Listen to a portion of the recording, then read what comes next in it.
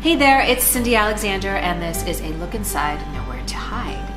And today we're going to talk about the cover of Book of Love. And you would think that Peter Gabriel wrote it because he made it famous, but he didn't. It was actually written by Stephen Merritt, a very prolific singer-songwriter. I urge you guys to check him out because his writing is phenomenal. I recorded this song specifically for Don and Joelle Atkins.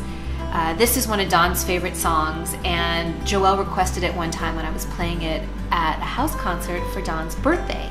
A couple of years ago, Cindy Alexander surprised me for my birthday. Knowing what a big Peter Gabriel fan I am, she went ahead and learned the Book of Love and then performed it live at our studio. I was blown away.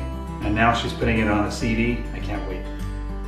And I learned it for them, but then I fell in love with the song myself. So I'm super excited to put it on the record and dedicate it to Don and Joelle.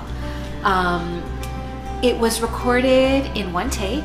It's me playing piano and Colin Devlin playing guitar. And sometimes you